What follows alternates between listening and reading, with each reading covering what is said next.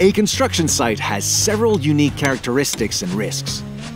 That's why it's essential that the work performed there is well managed and supervised. This role belongs to the principal contractor. But you might be asking yourself, on a residential construction site, who is the principal contractor?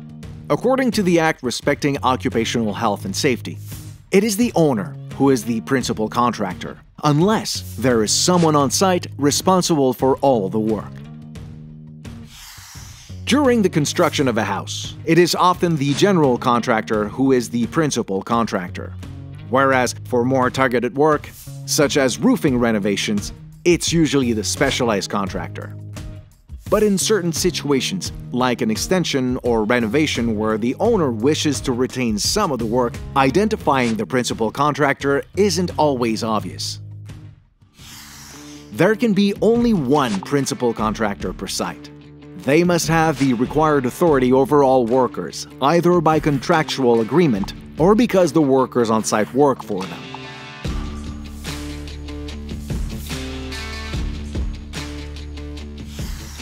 The principal contractor has the same obligations as an employer and must therefore take the necessary measures to protect the health, safety, and physical and psychological integrity of all workers.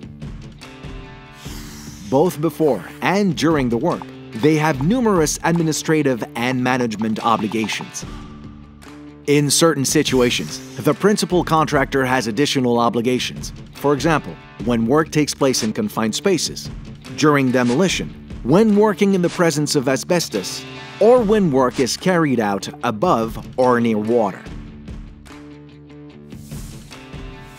The principal contractor has several administrative responsibilities. They are responsible for submitting the site opening notice to the CNESST. Depending on the site, they must also submit notices of demolition, plans and procedures, and the site closure notice. All these documents can be submitted online. The principal contractor is responsible for organizing safety on the site. They must ensure not only the safety of workers, but also of subcontractors, visitors, and the public. In other words, everyone who accesses the site. During the work, it's the principal contractor's responsibility to identify, correct, and control all risks on the site, including the CNESST's zero-tolerance risks.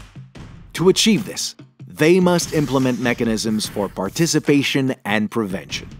The principal contractor must develop a site-specific prevention program in collaboration with the various subcontractors when it is planned that 10 or more workers will work simultaneously on the site. They are responsible for forming a site committee when there are 20 or more workers. The principal contractor must promote the presence of a part-time health and safety representative when there are between 10 and 99 workers on site. The HSR must be designated by workers present on site.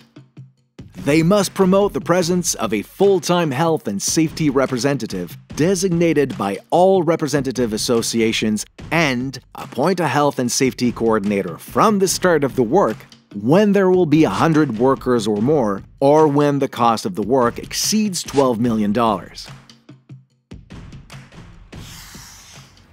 The principal contractor is responsible for job site access and public safety. They must define the boundaries of the job site and ensure that access is limited to authorized persons at all times. If there is ever a danger to the public, the necessary measures must be taken to protect them. Vehicle traffic must be controlled to protect everyone on site. The principal contractor must circumscribe and identify work areas, backup areas, and zones reserved for pedestrians. They must also ensure the delimitation of a safety perimeter where lifting or handling equipment is used. When there are 10 or more workers on site, they must prepare a traffic plan and ensure that it is respected at all times. The principal contractor is responsible for first aid. They must ensure that an adequate number of first aid kits are available at all times on site. There must be enough so that any worker can access them in 5 minutes or less. The kits must be in good condition, complete, and contain the minimum content required by the CSA standard. It's important to note that the CNESST does not mandate companies to sell kits, and that it is not necessary to replace them every 3 years. No warranty or certification is necessary.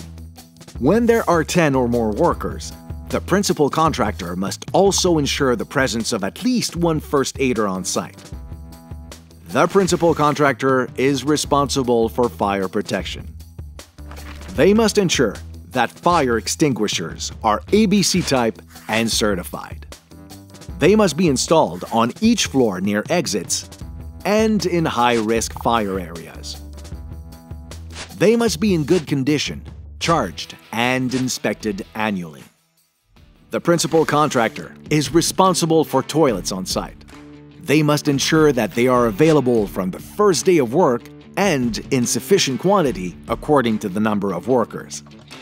They must be located 150 meters or less from the job site. They must be easily accessible, kept clean at all times, and heated in cold weather. The principal contractor is responsible for means of access.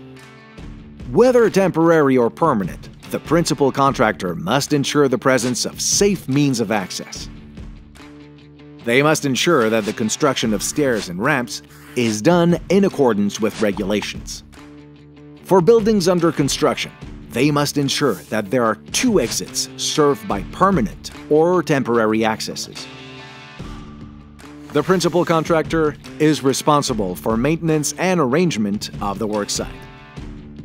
They must ensure that work surfaces are kept clean and clear. They are responsible for waste management. Waste must not accumulate, obstruct work, or access to the site. To prevent falls from the same height, the principal contractor must ensure that tools and equipment are stored when not in use, that wires and hoses on the ground are covered when workers are present, and that electrical cords are compliant and placed so as to run along walls or suspended. They must ensure that materials are carefully stacked, and they must ensure that any protruding piece is quickly removed, bent, protected, or cut. They must also ensure that lighting is adequate, that is, equivalent to daylight. The principal contractor is responsible for ensuring temporary heating. Whether electric or combustion, the principal contractor must ensure that it is CSA certified and that it is used safely. The principal contractor is also responsible for managing the risk of fire. When heating is by combustion, the principal contractor must ensure air quality at all times by measuring carbon monoxide concentrations.